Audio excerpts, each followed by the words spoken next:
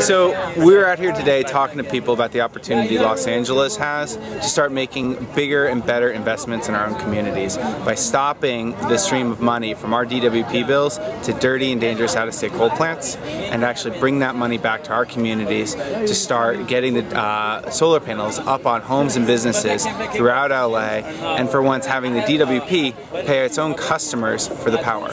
How many jobs do you think that could generate?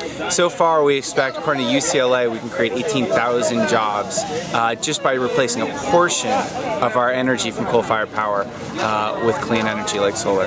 How much of our energy do we currently get from coal-fired power plants? We get about 40%, 39% from two out-of-state coal plants in Arizona and Utah. And what are you calling for?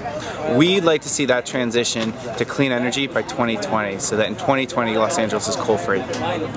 This campaign is about influencing a specific person. Our council member in CD6 has Tony Cardenas.